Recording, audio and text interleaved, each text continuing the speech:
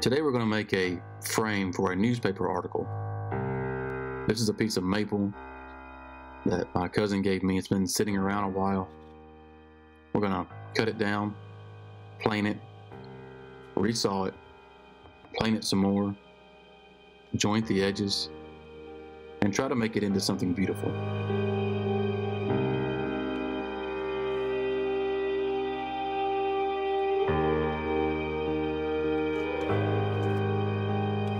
I also want to tell you my story. First, let me introduce myself in case you don't know me. I'm Sean, and I'm a woodworker. Well, I'm a husband, a daddy, a son, and then a woodworker.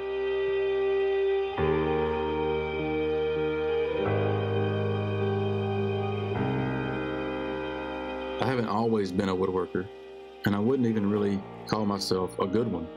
I just like it a lot.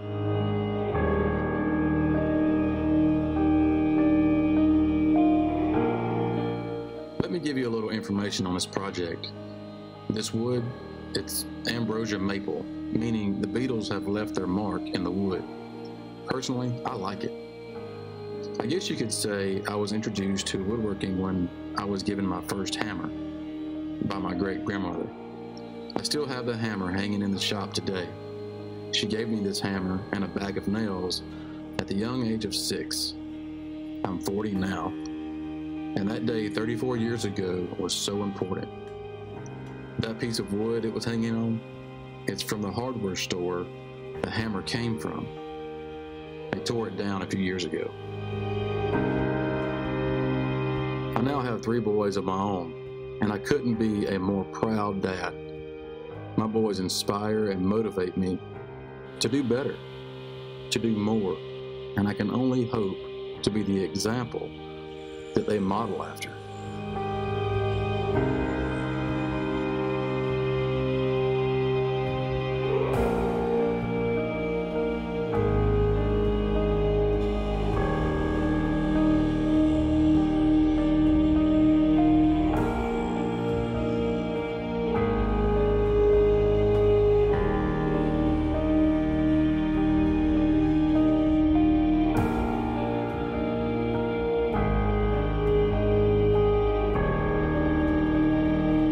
Resawing this board at the bandsaw first, but it was just too much to handle.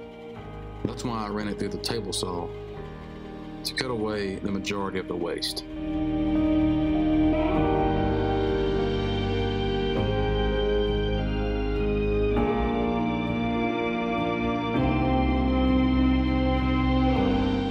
Here I'm planing again to get rid of the unevenness the bandsaw left.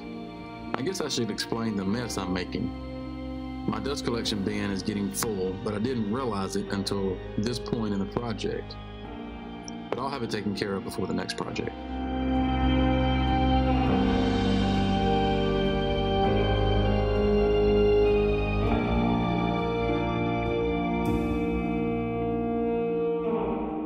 When my first son was only 1.5 to 2 years old, I remodeled our breakfast room into a mud room outfitted with a bench, some cubbies for coats and shoes, and I guess you could say that's the project that really got me hooked on woodworking, and I haven't looked back since. But what left an impression on me was that my son was following me around with a hammer and a screwdriver, copying my every move. I knew then that I had to be intentional with my time with him. So that's when I decided to build a workshop.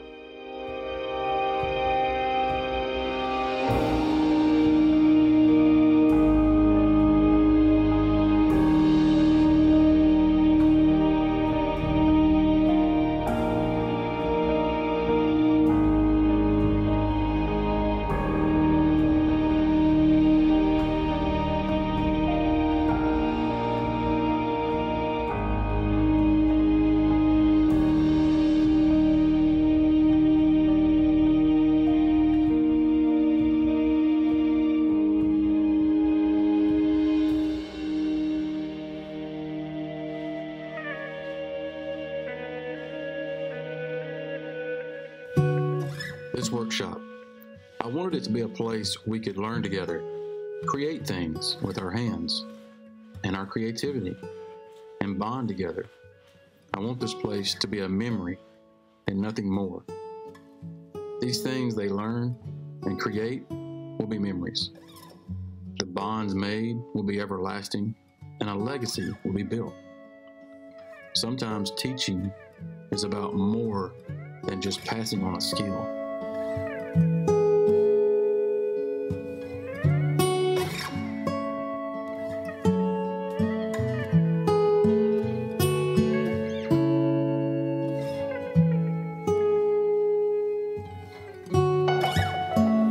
I want my boys to discover the skills and talents that they don't yet realize they have while they are making memories and while I'm making a difference.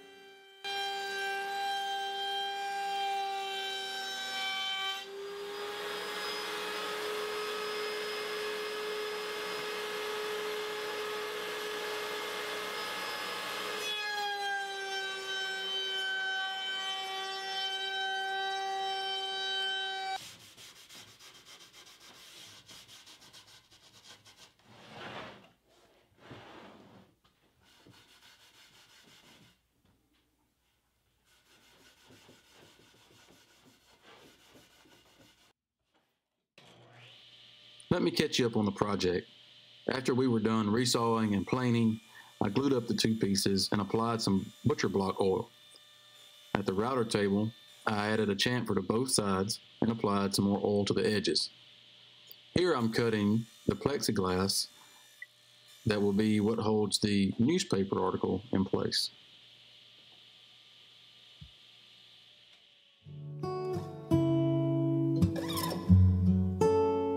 Getting back to being an example and making a difference. It goes beyond what is comfortable.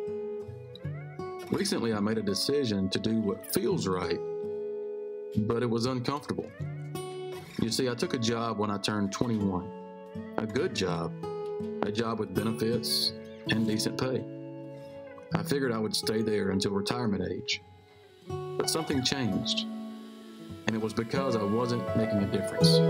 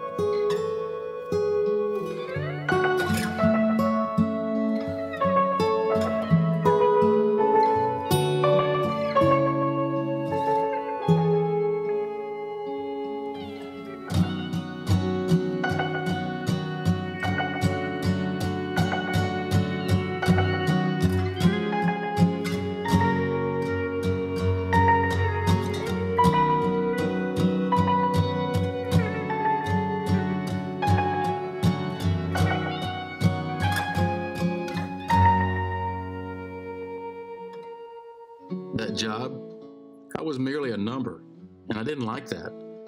The company I worked for offered a good exit package, so I took it, but not without thinking it through. My thought process was to follow my heart and lead by example. I mean, if I want my boys to make a difference, or at least follow their hearts and dreams, then I must lead them by example.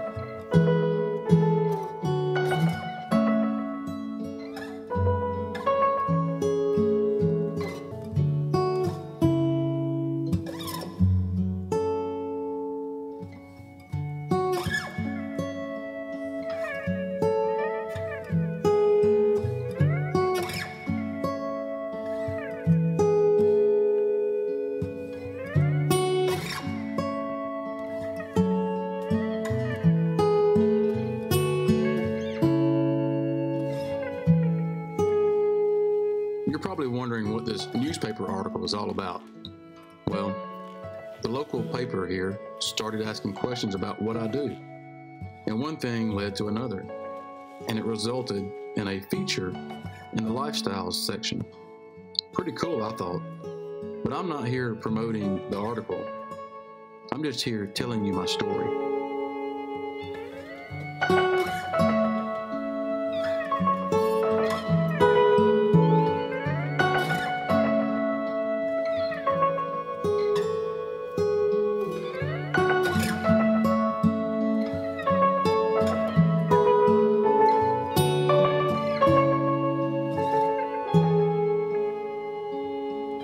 I figured if I'm a woodworker, I would need to route a keyhole to hang this instead of using metal eye bolts and wire.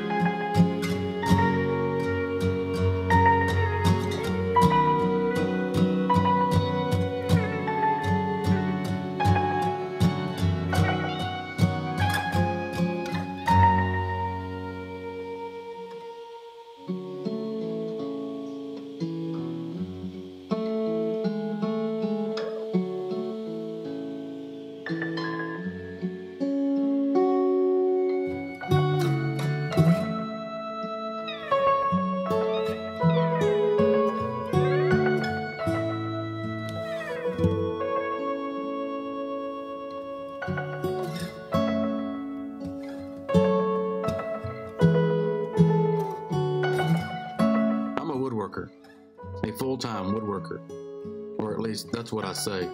It's really more about life lessons and making a difference.